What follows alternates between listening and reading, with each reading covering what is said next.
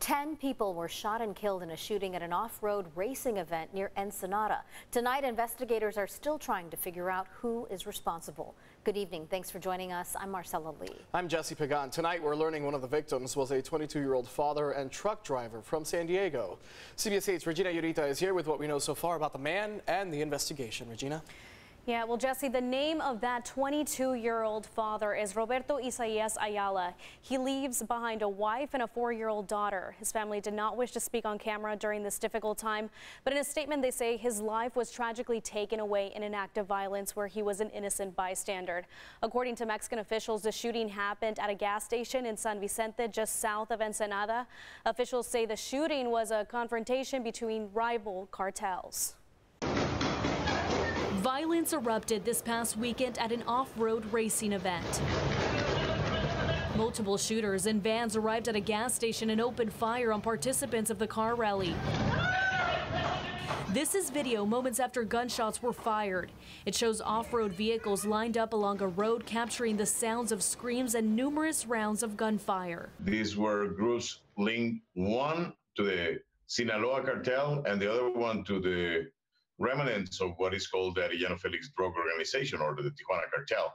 10 people have been confirmed dead, including San Diego local Roberto Isaias Ayala. Relatives of the 22-year-old say Ayala was a generous and kind father who was at the wrong place at the wrong time. The tragedy has left his wife and daughter distraught. En el cual se involucraba una agresión. During a news conference this afternoon, Attorney General of Baja, Ricardo Iván Carpio Sanchez, announced no arrests have been made.